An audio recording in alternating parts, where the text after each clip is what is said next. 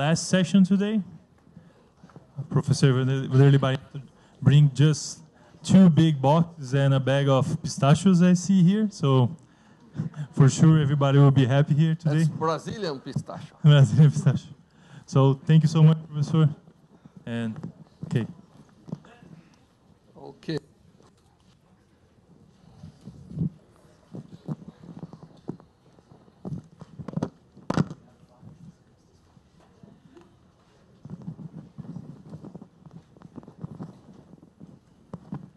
Entender a melhor maneira de prender o microfone. Hello? Hi? Well, I think everybody's tired, right? I would be the whole day here. 5 o'clock. Must be hard. I see a guy eating banana. The other one eating paçoquinha. Okay, so I'm going to start with the present. And I did not bring pistachio. I brought the best Brazilian chocolate. So this is very good chocolate. It's called gold. You know, the Brazilians know this, right? So I hope we have one for each. Big bag. I'm going to save some here for Eliana and Simone, which are the 2 secretaries down there, right? And then as an educated person, you take one and pass the bag around. And I will wait you to eat the chocolate so you get some energy, and then we're going to start. Now. Did you bring my crystals? Yeah. Okay, and here is my present for when we end. I'm going to give you this for one. This is a kit to study optics of the rays, geometric. And of course, we're going to have to do an experiment together and answer a question. And then I'm going to give you. Now, this is CD. You know, Professor CD is one of the best professors I know. It's true. If I was a student and I were going to study nonlinear optics, I would go with CD. No, it's true. I mean, yesterday I didn't have a chance to tell you that there are a few guys in Brazil that really build up areas of research, and CD is one of them. And because I like CD so much, I'm going to start giving him not one, but a pair of chocolates. In Brazil, a pair of chocolates like this, white and black, we call Romeo and Juliet. And you know, it's a perfect match. So, CD, a perfect match. And now, please, normally I give it to the girls first, but it will be a little complicated. So, one. Okay, so as you go eating chocolate, getting energy. Oh, I forgot to give you one to the organizers. Thank you. Thank you. He's a nice organizer, too. I don't know if he's a good teacher like CD. He's a nice guy, and I appreciate all the efforts to organize this. Okay, so as I told you yesterday, we have cold atoms, and I was trying to tell you how we get cold atoms using the force of light on atoms. That's not a very linear force, as you saw. Velocity comes on the denominator. So if you expand that, you get very strange shapes. It's not like, of course, the force is proportional to the number of photons that is absorbed. This is true. And I think, I don't know who did this holder here, but it's a very interesting hold. The only thing that does not do is hold. So I'm going to try to.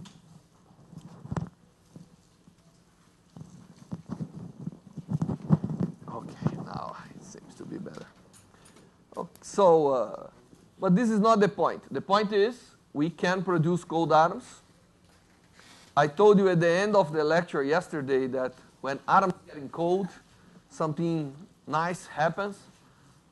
If they are confined, then this idea of distribution of energy random doesn't work. And in fact, they stopped obeying the Maxwell-Boltzmann distribution, and they started to obey the quantum statistics. And as you know, there are two major quantum statistics, fermion and bosons. And if there are bosons, they can go to the single quantum state. You know, all the macroscopic properties we have is a statistic average of many microscopic properties. In this case, because they occupy a single quantum energy, something very strange happens. They don't obey that statistical distribution anymore. You know, their properties comes from contribution from a single energy state, which is strange. And that's why it's a phase transition. We have a real change of behavior. And this is the Bose condensation. And once we have that, there are many things related to Bose condensation. One of them is superfluidity. The other one is superconductivity.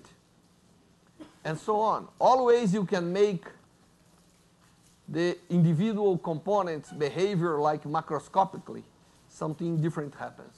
All the super properties we have are quantum macroscopic manifestation of the constituents, like the quantum Hall effect and any other quantum effect that we did not discover yet. Of course, there are many there that is to be discovered, and we don't know.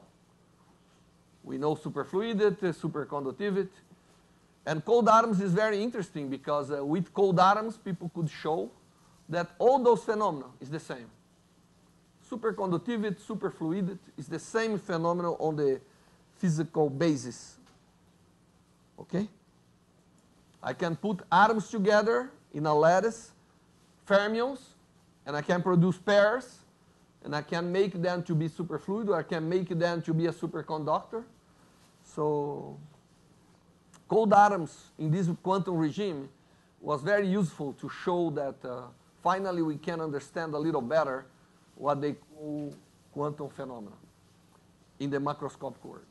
Okay? And there is one phenomenon that has a very nice classical counterpart, which is turbulence. And this is what I'm going to speak today. Suppose we have a condensate. It is a superfluid. I'm not going to demonstrate that. But believe me, people has demonstrated that if I have a condensate in some conditions, it's exactly a superfluid. Oh, what is a superfluid? Oh, you know, helium is a superfluid below the lambda point. Viscosity doesn't play any role. The things behave in a collective way that is very strange. You know, some of the physical law that we apply for the physics of the day by day does not apply there anymore. If it is a superconductor, it loses resistance because the conduction became differently. Right? So I have a superfluid, I have a drop of superfluid, and then normally classical intuition has to be used very careful in this system. One of the things that happens if I steer, if I introduce rotation in a superfluid, what happens? Happens that originally happens nothing. The whole thing starts to rotate, and suddenly, a vortex appear. You know what's a vortex? It's a rotate. Well, when you steer water in your cup, you make a vortex too. But it's a little different from the normal fluid. This vortex is quantized. Angular momentum must be quantized in the quantum world. So each atom of my sample must have h bar of angular momentum at this moment. So if I start to steer a superfluid until I reach the condition where I'm giving 1 h bar of angular momentum for each atom, nothing happens. When I reach that situation, a vortex appears. Because in quantum mechanics, if you have angular momentum, finite, well, in classical physics too, you can have, if you have angular momentum, finite angular momentum, mass in principle should not go to the center, right?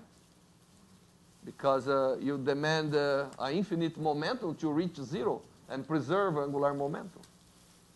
In the quantum world, it's very nice, because when you start to rotate, suddenly appears a hole in there. Of course, I was introducing rotation, but actually what's happened there, I introduced a phase.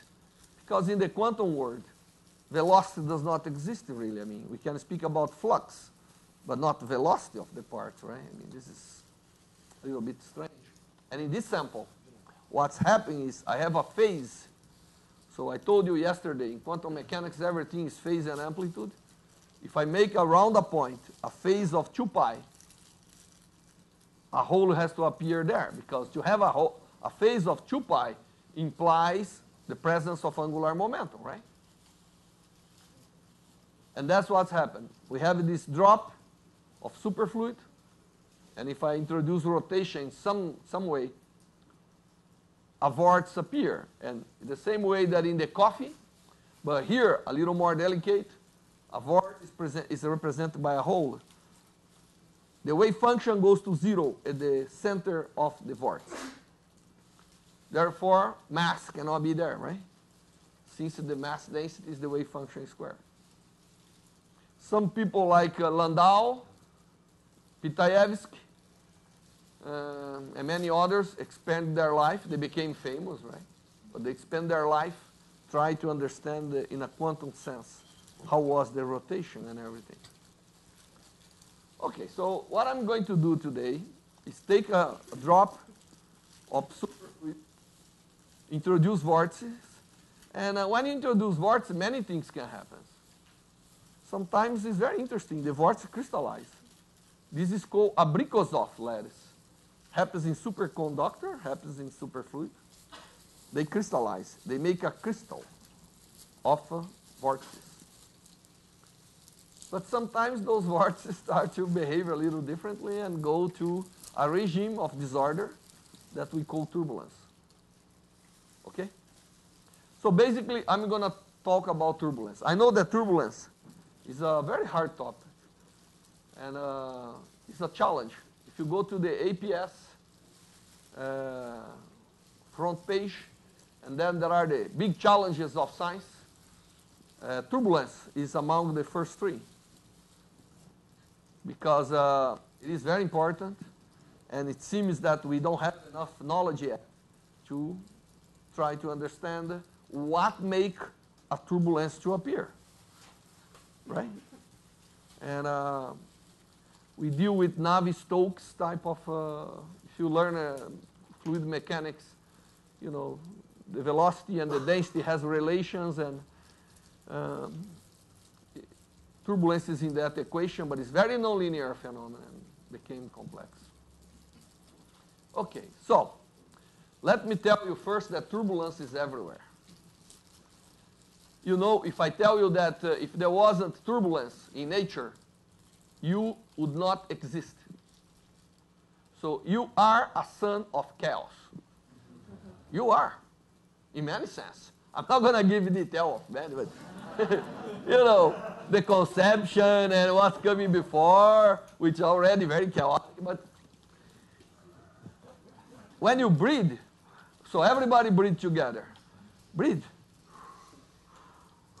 If there was no turbulence in this flow of air, the air cannot exchange oxygen with the lungs. Therefore, you could not do anything. So for the breathing to be efficient, you need turbulence. That's why the lungs has tiny little hairs to, not really hairs, but kind of topology that makes the things to go turbulent. Because if you have a laminar flow, we all learn in school that there is no flow at the walls. If there is viscosity, the flow is 0 at the walls. You know, any kid already throw a little paper on the river, and so that if you throw very near the margin, the edges, the paper doesn't go. But if you throw in the middle, there is a parabolic flux, right? So there, at the walls, there is no exchange of anything. Stop it. So the breathing will not be efficient. Exchange of oxygen and CO2 if there was no turbulence. But I'm going to go even further. The blood stream. I cannot ask you to go, the blood stream is strong, but the blood stream is the supply of the whole body. You agree? The blood is what takes in nutrients to all the cells and everything, oxygen to the brain. If the flux of blood was not turbulent, how would the things to be exchanged? It will not be possible. And in fact, recently they discovered that the blood is a very interesting, the circulation of blood in some parts of our body is turbulent, and in some parts of the brain is also turbulent, even more turbulent. But in some parts of the brain is laminar. So, you see, you would be dead if it wasn't turbulence. But you don't know anything about it. It's a phenomenon that we know very little. You understand? And of course, there are all crazy stuff. Oh, one day a guy published a paper in the Proceeding of the National Academy of Science that I was very happy to know that the value for CNPq is like nature. So I'm going to start to publish Proceeding of National Academy of Science. Because I'm a member of National Academy of Science, I can publish 4 papers a year. Oh, I will be famous. Anyway, they said that if it wasn't turbulence, we could not live in the earth today. Because the only thing that mix and dilute the pollutants on the atmosphere is turbulence. So we could die before. We could somehow suffer a lot. Could not drive the car because there will be no mechanism of making the shit you put out spread all around. You know. Anyway, it's important. Some people say that the universe is a superfluid, turbulent superfluid, and in the vortex lines, the mass precipitate. It's a model. Don't look like that. Please, Sidi. So, turbulence is important, and we know very little. And why study turbulence in superfluid? Because in superfluids, it's easier. This is one of the things that in the quantum world, everything became simpler because of quantization. You don't need to deal with variables that vary from 0 to infinite. They are very finite values. Makes life easier. You understand? So that's the reason we create laboratories try to study turbulence. This is a cloud of a drop of superfluid here on the right. Here, turbulent. And I'm going to show you what we do. I have 2 experiments in turbulence. One that I want to understand, like everybody, and like helium. Helium is the best superfluid people investigate. And some people investigating turbulence in helium discover already some good things. But it's a big, you know, have you seen a tank of helium? It's big. Can you imagine introduce rotation there and find things? It's hard. Here, have a little drop. It's easier. So we have 2 experiments. One that we do in turbulence with rubidium atoms in the condensate. And the second one that we want to make a mixture of 2 superfluid. And in the quantum world, there is something very interesting here in cold atoms too. I can control the interaction. Applying external field. Remember the scattering length? I can control the interaction between the 2 species.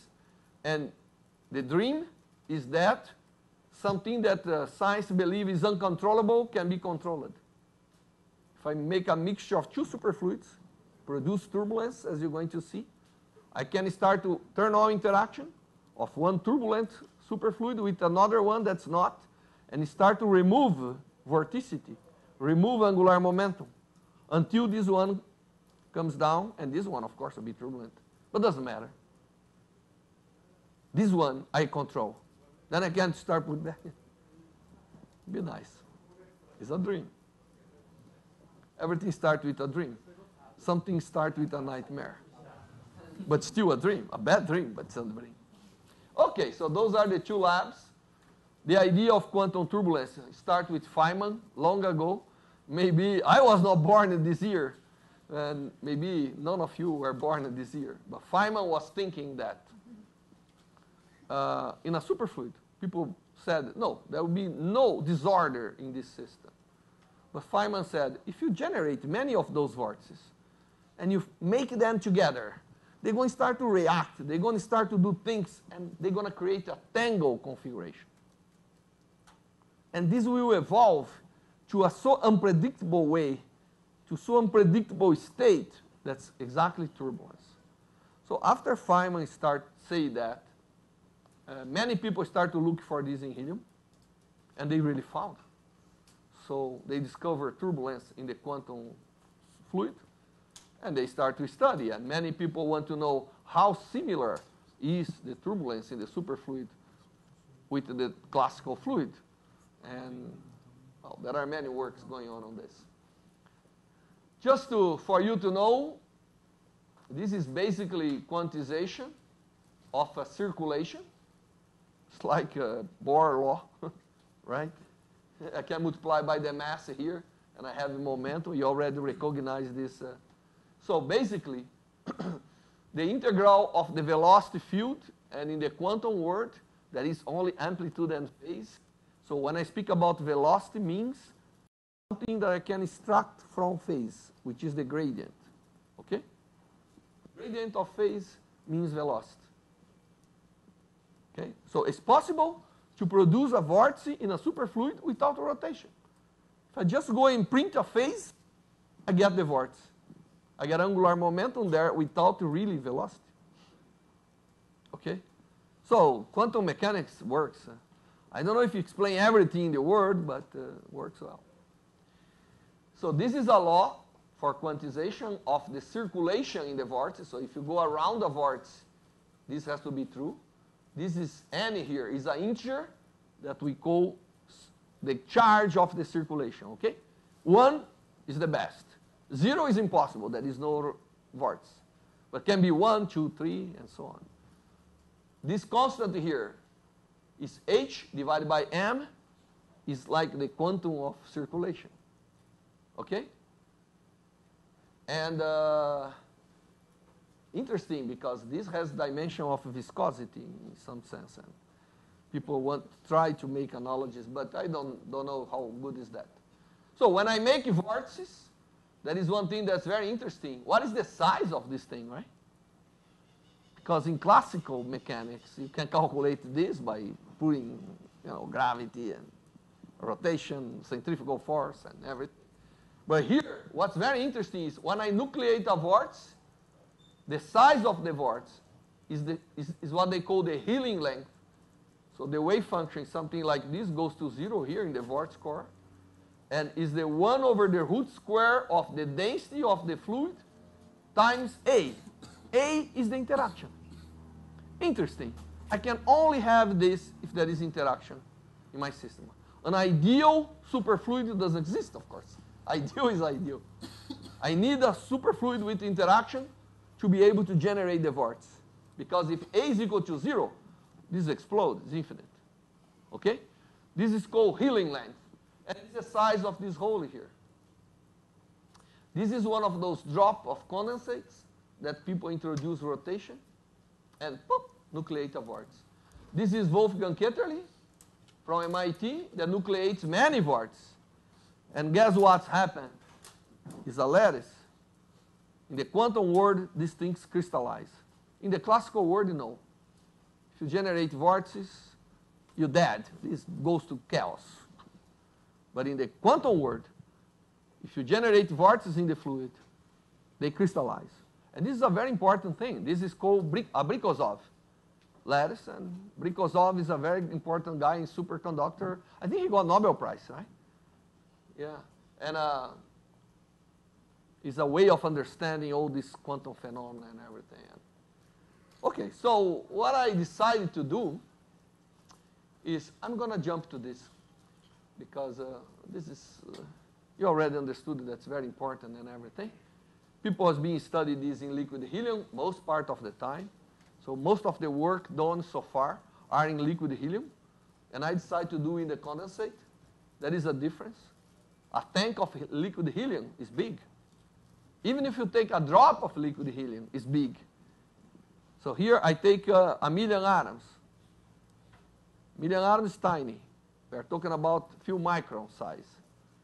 So it's a finite size superfluid. And finite size superfluid has his own nature. Yes. Oh, dear, it's coming. You have your chocolate? You got too excited. Just right. I'm going to tell you how. Okay, so, but this is classical turbulence. The only thing we know very well about classical turbulence is scaling. We know a mathematician from Russia called Kolmogorov produced a very important law that says how energy will flow in a turbulent regime. And people is not even able to calculate that. So you see, we are blind, right? In this regime. Classical, there are many things here. And people understand a lot empirically, because otherwise all the chemical industry and everything could not even survive. Because if you don't know turbulence, you cannot transport mass. This is truth. And that's why in chemical engineering, they study a lot about turbulence, because it's fundamental for them, right? They all live in transporting liquid and mass and things like this. Well, in the quantum regime, I tell you why this is simpler, because in the classical regime, take a bucket of water, go with your hand and do this. You're going to make a big vortex. And then you go a little bit back. That becomes a mass. That's the turbulence. Turbulence needs vortex, but a vortex doesn't mean turbulence. Okay? Even Leonardo da Vinci explained that. He realized that vortices are necessary for turbulence in a fluid. There is a very famous picture of Leonardo da Vinci. I think everybody knows he has a fountain, and he draw and say, what's going on here? I don't know. So you see, this has at least 500 years old, right? Topic. In the quantum world, so in the classical world, turbulence can have a vortex of any dimension, any rotation. In the quantum world, only one type. So what do you think is easier to deal in this mass? Elements that are equal or anything possible? Elements that are equal. That's why we all believe that if there is a place where we can understand a little better turbulence, is in a superfluid. Because the vortex lines are like filaments. It's like wires. And they produce this strange configuration, but at least they are all equal. I can add, I can see what's happened, right? In the condensate, there are many advantages in using a condensate. First of all, it's a finite size. Here, normally, I need an awful large number of vortices to generate. And by the way, remember my transparency? The size of the vortex goes with the inverse of the root square of the density. Helium has a density of 10 to the 22 atoms per cubic centimeter. And then the size of the vortex is about the size of the atoms. You believe the turbulence is there, but you don't see. If you go to the condensate, the density is about 10 to the 14. This brings from a vortex that I do not see to a vortex that I see very well. That's why you see all this here, by eye. Because the density is low, the size of the vortex is big. So, seeing the thing is the first step, right? To do something. Okay. Well, there are many advantages to do this, and I can explain you along the lecture why. Is anybody completely lost? I just want to have you all together till the end of the lecture, because it's not so hard to understand what I'm doing, I hope. Okay? One of the things in turbulence is that the turbulence very few phenomena in physics is so large that takes all the scales of your system. Scales means the size. So suppose I start here with a bucket of water. This is macroscopic. What is the scale there? 0.5 meter. If I generate turbulence in there, I have energy flowing from the big scale to the tiny scale. That's why it's hard. Any problem in physics that needs to take into account the macroscopic world and the microscopic world is hard. And turbulence is one of them. You know, if you ask a mathematician to explain turbulence, or a theoretician, he's going to say turbulence is the phenomenon where I inject energy in large scale, and this energy finds way to migrate to the small scale, creating a big mass behind. So how is that? I introduce a big vortex, that's macroscopic scale. All the energy is in the size of the buck. You agree? And then suddenly I give a kick in the opposite. That goes down in energy to the size of the water molecule. This is what's happened here. So there is a sequence of things. There is a, people call cascade. And that's hard to describe, right? Because normally when you do any model, you select what scale you're going to use. It's not so hard to describe you sitting here or moving, but if I try to, if I need to see the motion of your molecules to describe where you are, it's hard. You understand? Scaling is something very complex. Either I go to a very small scale and forget the size of the system, or I go to the size of the system and forget the... But in turbulence, you cannot. Turbulence, you generate the things in the larger scale, and it finds mechanisms to go to the small scale. In the superfluid, happens the following. I generate vortices, and of course I have to generate vortices everywhere, because if I generate vortices only in one direction, they crystallize, right?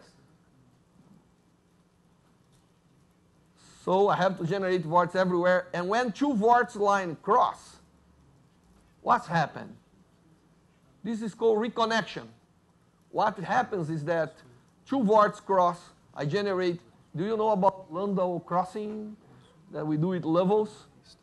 Okay, maybe I should make a plot. I have one vortex here and another one here. When they cross, it turns out that I make one vortex here and I make another vortex here, and they fly apart. You understand? So even though quantum mechanics demanded the vortex be aligned, when they start to react to each other, they gain oscillation on the line. This is called Kelvin waves. And energy is there. And then they cross again, again, again. So this is a mechanism that makes the vortex line to start to oscillate until it reaches the size of the small scale of your system. And then became phonons. Right? So this is what I want to observe in the superfluid. This is one of the things. We don't really need viscosity to dissipate energy. If you have a mechanism like this, you can make sound. So you can make the energy to go in very tiny scales where energy is flowing and so on. So this is the analogy. I don't know if I'm clear enough. I hope yes. But you can stop many times. And this is what's happening in the superfluid. And what we are trying to do many things. You know, people are doing the easy way, making a layer of superfluid, and then try to understand what they call the 2D turbulence. And I went directly to the 3D, and it's a little messy, but it's a real turbulence, where I can see those things happen. When I go to a condensate, turbulence can happen with 23 vortices, 20 vortices. 20 vortices, you can even count yourself. You can simulate in the computer. If I have 10 to the 15, you can't. So this is the finite system. It's nice because I go to that state of turbulence with finite number of elements essential for the turbulence. Okay? All right, so there are many advantages in using Bose-Einstein condensates, tiny samples, and I can control, people in helium. There are more than 30 groups around the world studying turbulence in liquid helium.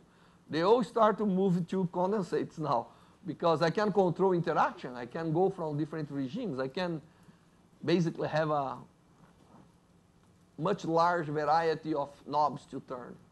And you need that when you want to understand any phenomenon, right? So, I start in 2009, and each of these is one paper. This is the last one that we are in a battle because we make an analogy of turbulence with a speckle field in light, which is more familiar to you, right? So we're going to make this relation at the end. So many different things. First you have to prove, and then you have to, and I put here my homepage, or the homepage of my group. So all the papers we publish are there, and we even have tiny simulations you can see. And sometimes I'm giving seminar and I give this and I see that the people is already in the cellular phone. Don't do that, because if you keep using your cellular phone, you will not be eligible for my prize. Okay, so there are many things that are important. Kinetic distribution of energy in turbulence. I'm also a learning guy in turbulence. I'm not a veteran, so I'm learning too. Well, there are a few things that you need to measure to convince people that you are turbulent in this regime, okay? And this kinetic energy spectrum is one of the things which obey the Kolmogorov type of relation. Okay, so your question, how I produce. If I give you a cup of coffee and I say, make it turbulent, what are you going to do? I'm not going to do. You're going to produce a vortex. You're going to have to steer a little bit opposite to make the big thing. Sometimes you're going to start like this, but you go like this. You go so turbulent that you put in energy in big scale, and the energy migrates so fast to the small scale that the things drops start to come out, right? That's some evidence of energy migrating from scales. You agree? Okay. So everybody has a washing machine. Well, you may not have one, but you use one. What's happening in the washing machine? Washing machine? Is that right? Washing machine? Tá certo o meu accent? Tá, Cid? Washing machine. You put your clothes, put water, soap, and look inside. It's turbulent. Needs to be turbulent. You want the molecules of the detergent to go to the dirt, right? So you want big mass. This is what we did. Atomic washing machine. So we take the condensate. This is a delicate object. You cannot really do this. No. You just destroy it. You have to take the condensate and do this. And it's so sensitive that anything like this is like momentary rotation and things, and suddenly I generate a lot of vortex. And more than that, if I'm smart, I shake a little bit like this, like that, Shake, shaky. You know the music? It's the best way. Shaking all directions. So if I shake in all directions, what's happening is I start to nucleate vortices and they grow. More and more. Then they start to react to each other, and I generate a sample that looks like holes everywhere, valleys everywhere, and changes in the macroscopic property characterizing the disorder. Okay? And this is what I'm going to study now. And it's so nice that this is a single vortex in the cloud, and this is the turbulent cloud. I put another picture. I like this picture. Because the clouds on the sky looks very much like this, and that is generated by turbulence too. So, yes. So when you put energy from condensate, when it's like the last stage Okay. We're going to see what's happening when I start to put energy and vortices. I mean, is this still condensate or? Still a condensate. Still a condensate, yeah. You're going to see the properties.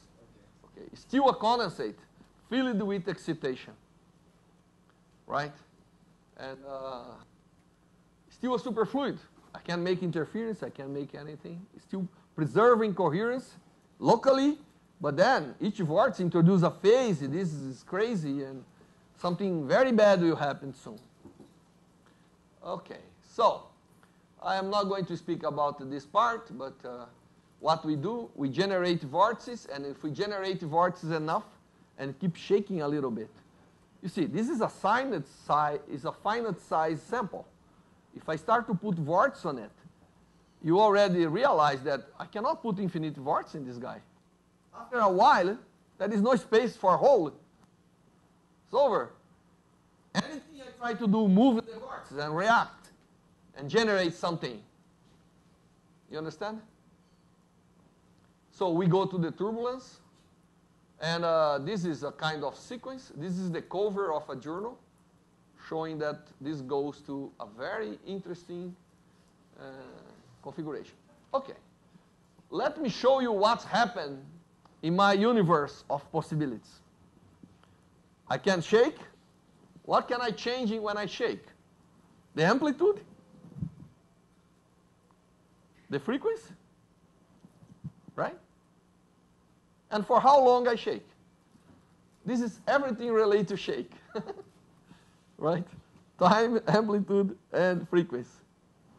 I'm going to cut to the frequency a little bit, and I'm just going to explore amplitude of excitation versus time of excitation. And it turns out that when I do that, in my drop of superfluid, atomic superfluid, in a harmonic trap, keep it there and everything, I see first this kind of tiny. It's not, you see, my sample is not round. It's more elliptical type. It's like a cigar. Has a big aspect ratio, okay? One dimension divided by the other is about 20. So I have a, and I cannot see. This is like 5 microns. I have to let it expand in free fly to be able to get big enough for me to see. All right? Okay.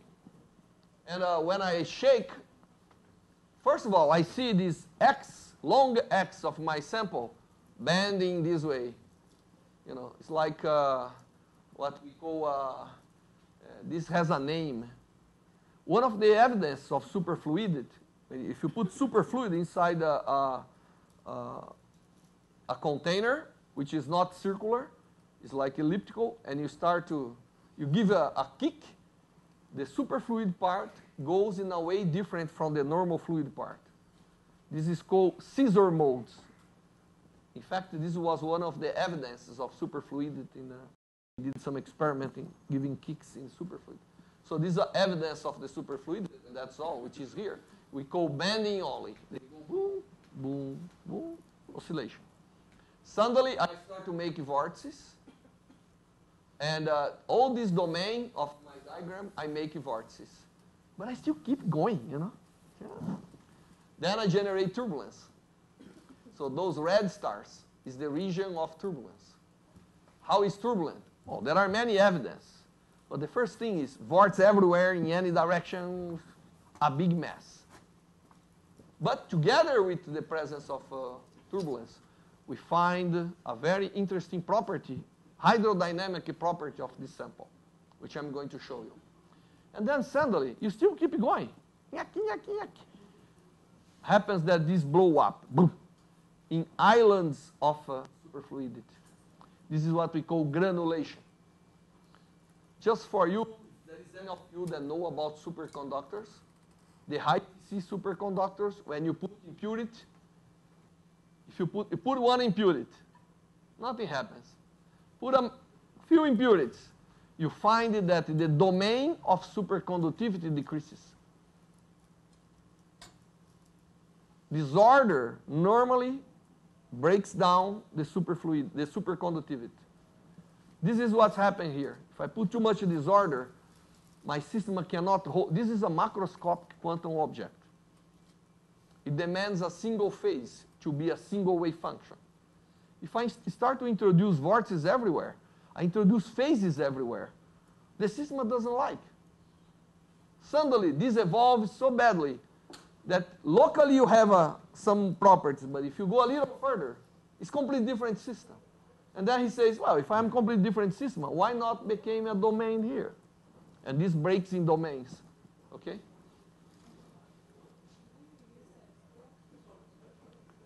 No. This is all by optical absorption. Thank you. This is a good, how we see all this, right? We have the sample, we give a shot of light, and we map the density distribution. If you want to see interference, we slice and make one part interfere with the other, like an interferometer, a beam splitter, depending if you want to measure amplitude or phase. Okay? It's clear? Okay.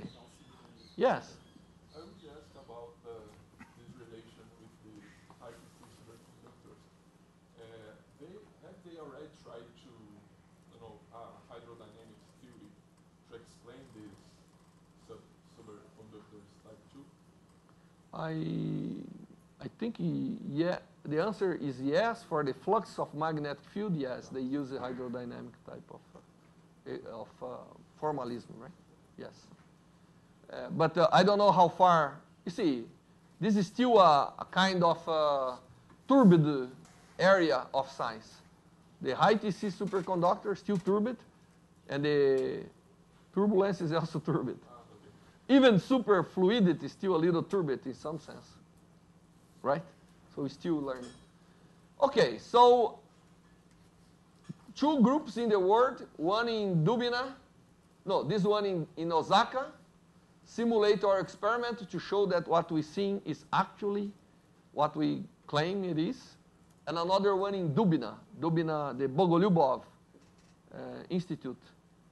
And the guy that simulated this was a student of Bogolyubov, Yukalov, with his students. So we think we understand a little bit well. Now, when I make, now I have to explain to you, let's speak a little bit about waves, because this you understand very well. When I have a cold sample of atom, it's trapped because otherwise it's not there, right? So I have some confining potential. And then I destroy the confining potential. What's happened to this sample? It flies away, right? If I have a Mickey Mouse balloon here, everybody sees that the gas has the shape of the Mickey Mouse balloon. And then I blow the balloon, boom. The gas goes, boom. So my question to you is, what will be the shape during the expansion? Do you think that the head of the Mickey Mouse will be preserved? Everybody knows that we cannot. Because of Maxwell-Boltzmann distribution, if I blow the balloon, immediately after the blow, I can see the shape. But in a few seconds or some time scale later, it goes isotropically. This is characteristic of expansion of gas. Okay? So if I have a cold gas, doesn't matter the shape. If I destroy the potential and let free expansion, it goes isotropically. So to characterize this, I'm going to measure the aspect ratio. Just divide this dimension by this one. This is an aspect ratio, right? So it goes to 1. If it is a classical fluid, doesn't matter what nature, liquid, gas, doesn't matter. If you obey classical distribution of energy, goes. Okay? If it is a quantum sample, if it is a superfluid, if it is a Bose condensate, I destroy, guess what? Uncertain principle has to be here. Whatever I squeeze it more in space, I get more momentum. This is optics, right? If I try to focus more in one, this diverges more. Smaller the focus, bigger the divergence. Right, CD? Rayleigh theory, right? You all know that better than I do. I'm forgetting optics. Another day I made a mistake with, anyway, not discuss that. So I start with a quantum gas this way, and I let expand. Whatever is more squeezed gets more momentum. Okay? And then that is what we call inverse ratio. This is evidence that there is a quantum object. It's like scattering or in a slit. Diffraction. Like diffraction in a slit. Narrow slit, bigger divergence. Okay? Good. And if it is turbulent, so this is a classical gas, everything is almost the same temperature. We work about 90 nanokelvin. But one is condensate, the other one is not. So this is a non-condensate gas, goes to aspect ratio 1. This is a condensate gas, you see. The dimensions invert. When it's turbulent, neither of these happens. Start this way. So if I have a balloon, Mickey Mouse balloon, with a quantum gas inside, and I blow the balloon, oh, it must be turbulent. Otherwise, the ear is going to become head, will invert. But if I make turbulent gas inside the balloon, and I blow it, will permanently be a Mickey Mouse head. Interesting. The question is why? But this is a hydrodynamic aspect of it. And it's evidence that something has a structure there. It's not just the fluid. The angular momentum there makes a big difference. And if it's random distributed, make even a bigger difference. And this was simulated, and I'm very proud to publish with Fetter. Alex Fetter from Stanford is a guy on many body physics and fluid mechanics. He's old, but he came to Brazil many times. He and Gordo Bain are two icons in theory of fluids and everything, right? And they help us to explain. In Brazil, there is a TV show that when you don't know, you ask it to the undergraduate students. And they normally don't know either. So I said, no, I'm not going to ask to the undergraduates. Let's ask it to the, to the catedráticos, how we say here. And they help to explain that when we have vortices random distributed, you expect a quantum fluid actually to expand in what they call self-similar expansion. And this is nice. And wow, I was very released because we actually have.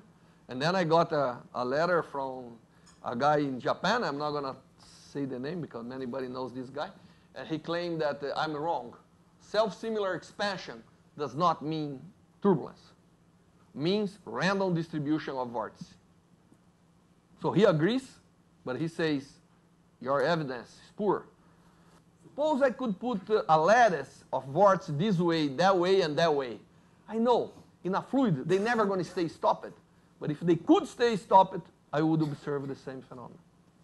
Because I will have angular momentum for all directions. You understand? So he's right. And I have to work harder now. Let's keep working then. But my dear friend Tsubota from Osaka State University made a very nice simulation showing that, oh, you see, looks very similar to my samples. But he shows that we need a dissipation in quantum mechanics to generate turbulence, which is not a problem.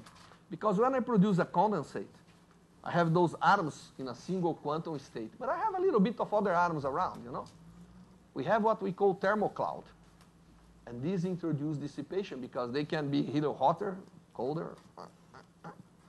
It's like a thermal bath that can produce dissipation here.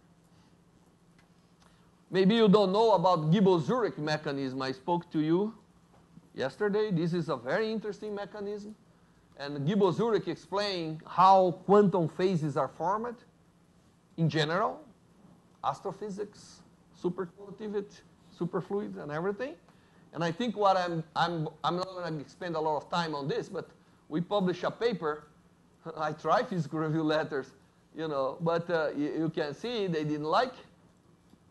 But this is a good journal. I already have many citations in this paper because what we did is explain that this is a first evidence of the inverse Gibbs-Zurich scenario. I start with a quantum phase, and now I'm going to start to nucleate disorder and things to expand to a classical phase. And we prove basically that we're seeing this, and I'm not going to go in detail on this, but this is another important thing that comes. Now, when I look at the number of vortices in my sample, I start to shake. Make vortices. Number of vortices growing. Can you see here? This is growing. Suddenly start to grow. Stop to grow and change behavior. This is the point where turbulence starts to take place. And we believe in that diagram because everybody says turbulence is a crossover. It's not a phase transition. Why you have domains? I have domains because my system is finite. I start to put vortices. My system starts to accommodate the vortice. But then it cannot anymore. Any extra energy makes the vortice to move and to react and to generate turbulence. And more than that, I produce vortice, go to turbulence, and suddenly the vortice disappear. Because all that phase, all that energy goes to separate in domains in the granulation. Okay, so granulation is this is a turbulent cloud. And I have some collaborators in Cambridge now, Natalia Berloff, a girl in the Newton Institute, specialist in turbulence. And she's telling me that what we're seeing is a transition, is grains is transition for what they call superfluid turbulence to wave turbulence. Wave turbulence is like I have this nice quantum superfluid drop and suddenly start to have big fluctuations in the density. It's also a type of, this is the whole thing. Okay, now, energy. People believe that we generate those vortices and the energy start to migrate. And to show that, we have to show the dependence with the momentum. What is the momentum distribution? In helium, they have a hard time to measure. They have to put wires shaking so they get that momentum. But here, we let expand. An expansion is a picture of the momentum in there, right? So by doing this, we are able to measure the distribution of momentum in your sample. If you have the momentum distribution, you multiply by k squared, you have the energy spectrum, which is the holy grail of turbulence. And then we measure the momentum distribution when we have a few vortices, and when we have a turbulence, it becomes very different. You see that you go to large momentum, which means small scale. Energy migrates to big, from big to small. And we found a law here, a power law, which is related to equivalent scaling of the Kolmogorov. Okay. Anybody has any question about this big mass of turbulence? When we add energy, it's possible that the quantum number of the turbulence will not be quantum number of the Vortice. will not No. The stable vortice has one circulation unit. Because you remember from quantum mechanics, the energy, when you have angular momentum, the energy is what? L squared divided by 2m r squared, right? Remember when we put L in the equation for the atom or for anything that we believe is represented by a rotation? So if I have, let's say, L equal to 1, I have 1 energy. If I have L equals 2, I have 4 times more energy. So I'm going to show to you when we try to produce big vortices, they decay in tiny vortices. Because tiny vortices is the more energetic stable situation. You understand? So big vortices decay. And then at the end, if you ask a question, can you stabilize this metastable configuration in a quantum macroscopic object? I will give an answer. This sample as a liquid, I want to look at this as matter waves. Because they are matter waves, right? So as you know, a normal BEC, the dimensions change way of, I already explained to you. Turbulent doesn't change. They grow a little bit, but because of course they are expanding, but there is no inversion. So we decided to look at this. Oh, this is an expansion of a turbulent cloud. We decided to make an analogy. As I told you yesterday, a condensate is like a Gaussian coherent beam, right? Now I'm going to say that a turbulent condensate is like a speckle field that originates from a Gaussian coherent beam. Because when I have speckle, I have exactly the same behavior. If I produce a speckle, you know what speckle? If you take a laser and you shine in a rough surface, all the coherence of these make a very complex interference pattern and generate peaks. And it's very nice because they stay there forever in the lab when you have crystals, right? With imperfection, you put a laser and you produce a speckle. Okay, speckle, this is turbulent cloud. Of course, speckle is bidimensional. I make a cross in the propagating beam, I see the intensity in different places. In my sample, it's like a 3D wave propagating. I have to make absorption, project in a plane to understand what's going on. Right?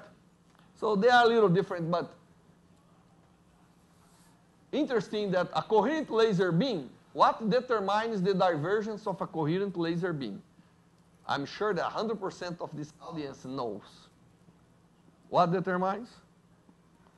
Question 1. Alternative A, lambda, the wavelength. Alternative B, the waist of the beam. Alternative B, C, the ratio between lambda and the waist. And alternative D, none of them. What you answer? You're right, C. Because the divergence of a coherent laser beam propagating is the lambda divided by the waist. That's why if you make an elliptical beam, it diverges more when you squeeze. It's like a wave. It's like the condensate. It's wave. This is wave behavior. Nothing I can do about it. Right, CD? Good. If I have a speckle is different. The divergence of a speckle beam, if I make this with speckle, the divergence is lambda divided by the coherent length. There is correlation in here. You all know about correlation, right? Correlation is when things are connected. If I have correlation, I have connection. In a speckle, if I take one peak here and I ask, where is the next? I found a kind of domain. This is the length. That is domain of one single peak in the speckle field. During that coherent length, you can say, oh, that intensity is coherent because it's a single peak, right? Okay, so, but this is much smaller than this. That's why, but lambda is about the same because I keep the momentum of the atoms. So this guy diverges more, but in all directions equally. So if you look there, my sample diverges fast, but equally in all directions. So, of course, to convince people, I have to come and it's already equivalent in expansion. I'm not going to explain this.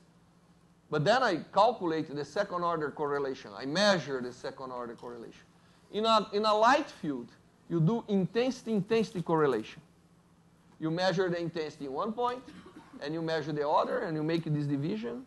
The average of the product divided by the product of the average. And this is the second order correlation.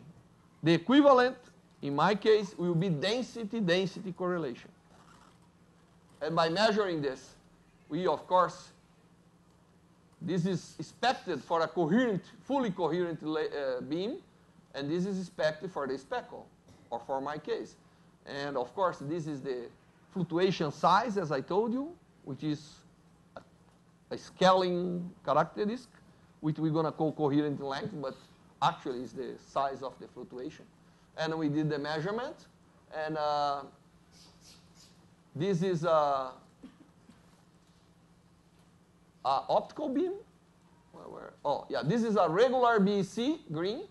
This is a turbulent BC in expansion.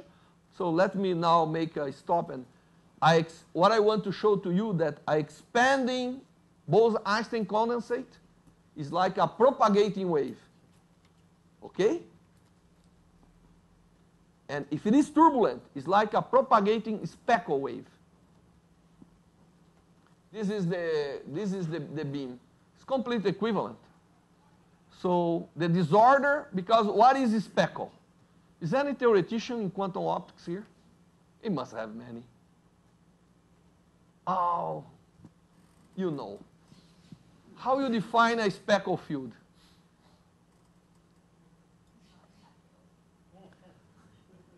You're not, okay. But a speckle field, if you ask any theoretician in this field, you're going to say, is an addition of complex fields which has random amplitudes and phases. This is the definition of a speckle field. And in your case, turbulent cloud, originally from matter waves, what is that? It's also an addition of complex fields. Because in quantum mechanics, everything is amplitude and phase. But if I introduce many vortices and they start to react, it's like to generate random phases in many domains. You understand? So I claim that this is the first production of a 3D speckle field. The referee did not like. But we explain well, and we justify many things. Of course, when you're dealing with atoms and everything, you want to characterize the level of disorder. If it was a gas in a container, I will calculate entropy. Here I have to calculate what they call differential entropy. This is differential entropy. And very interesting, how the this is my excitation. This is the correlation length. It grows and then suddenly drops. This is my disorder. It comes, suddenly blows up.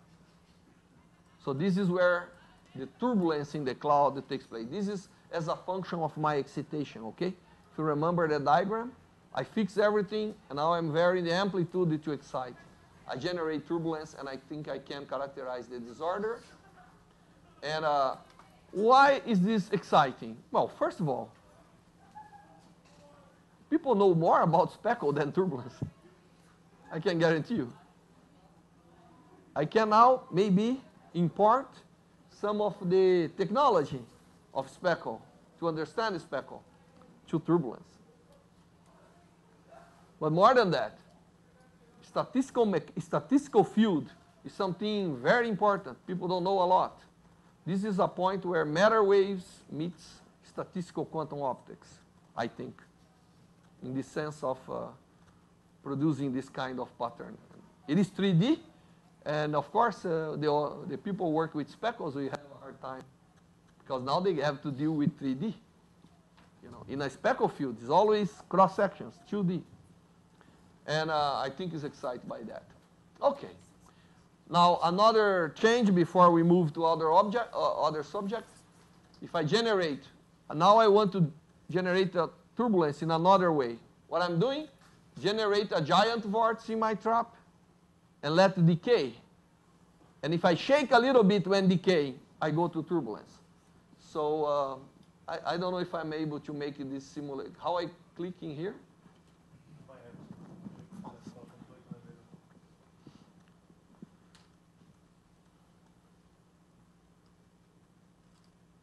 Well, I knew that will not work when I changed computers, but this is a simulation of a giant vortex decaying and generating turbulence. Unfortunately, we're not going to see, but this is the experiment. You know, we start with a vortex, and here there is no rotation. It's only phasing printing now. I'm not rotating anything. I'm changing fields, making the different portions of the condensate experience different phases, and then I generate phases. Suddenly, I punch a hole along the long axis. This is a n equals 4 vortex, and then it's going to decay and generate turbulence, and this is what we study. And people from Newcastle was able to explain well many things that has happened. And I think this is another feature. Turbulence does not appear from nothing. only your mind, right? Spontaneous turbulence is something that's in the presence of people's mind. Your mind can go turbulent spontaneously. But in the real fluids, no. In the quantum world, yes. If I put a giant vortex, spontaneously that may decay and generate turbulence. This is very important because it changes a little bit some concepts. What is turbulence? In the quantum world, I cannot do that in the classical world yet. And more than that, we realize that we can produce a giant vortex, and if we come and shake a little bit, we can stabilize the vortex, like an atom that's inside a cavity and cannot emit, cannot decay. So I can make a giant vortex holding the decay to tiny vortices if I don't let the energy go anywhere. So this is like atoms in cavity, and I think we can do that with quantum big objects in the coming future. Okay, finally we introduce modulation on the scattering length. Remember, by field I can move the potentials, I can move this, and collaboration with Andy Hewlett, we can take a condensate and break in tiny little parts without going to the turbulent regime. By introducing random fluctuations on the interaction and everything, we can break. And this is an explanation for the turbulence. And now I found a crazy guy that are able to simulate things. And here comes a very interesting thing, which is beyond the main field. Mean field is the main theory to explain condensates. My time is over to explain this. But always you get something that your traditional theory cannot explain is nice. So this is a situation that will go beyond the normal explanations of the condensate. Is a new kind of concept. It's called multi-orbital quantum system. And I think we are seeing the first effects. I'm going to present this paper in ICAP, which is a big event in Korea next week. And of course, if they throw eggs, I know that I did something wrong. And if they ask questions, I know that maybe it's right. Everything I told you, we just published a physics report. My group put together by invitation a physics report. And those are people in my group, except Barengi, which is from Newcastle. And it's a very nice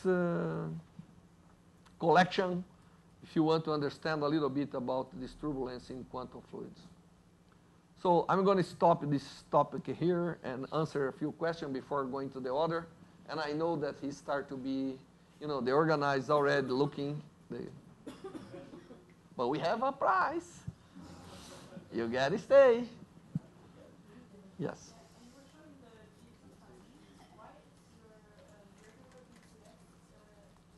BC? Well, the problem is when you go to the very tiny short range, then there is a little small fluctuations in the short range. When you go to large range, those tiny fluctuations are not seen. So instead of being complete flat, there is a tiny raising up at the very short range. Yeah, no. People, even in speckle, they know that. If they go to the size of the speckle, the tiny fluctuations on the intensity give a little bit bigger value of 2 or the second order correlation. Okay? But maybe, always people look in more detail, tiny little details, they find new things. So at the moment, this is a kind of wave hands explanation. But maybe there are things there that we don't explore. Okay, yeah. Can one control where to create vortex and how many vortex can be created? Well, if you start to rotate, as much as the atoms are absorbing angular momentum, you nucleate vortex and vortex. Can you specifically pinpoint that? Yeah, that is something that we call pinning. Suppose I put a tiny little laser inside my condensate, then the vortex is nucleated around there. And some people, even in my group, believe that we can pin the vortices. We have a turbulent cloud, and then we come with a regular tiny collections of laser beams, and then they're going to pin and reverse the turbulence. It's like freezing the, not letting them react anymore, and then I don't know what's going to be. My imagination is not there yet, but it's possible to do many controls of vortices and things. Okay? Okay.